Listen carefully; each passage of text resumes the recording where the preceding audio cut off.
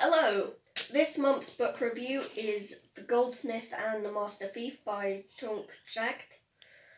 It's an amazing book that tells the tale of two identical, inseparable brothers called Lorenzo and Giacomo, whose mother dies, and suddenly they're plunged into a world of kings, love, loyalty, and trickery.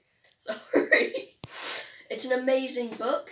I think it's really good because it's gripping and you can't put it down really. It's really hard to because it's got, as I said, such a really good, fast-moving plot.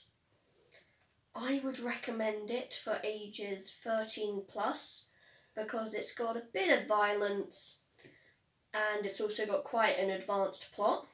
But other than that, it's an amazing book.